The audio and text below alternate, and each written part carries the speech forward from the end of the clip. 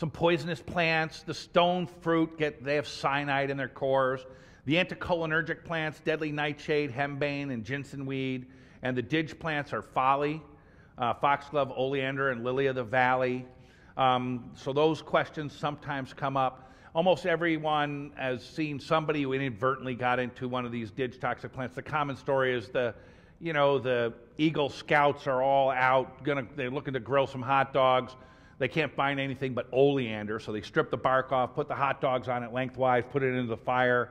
And so it turns out the hot dog is an excellent transport and solute media for the toxic glycosides that are in there. And so then they eat them and they get bradycardic and they get their didge stuff going on, their PAT with block. And that's a classic sort of plant story.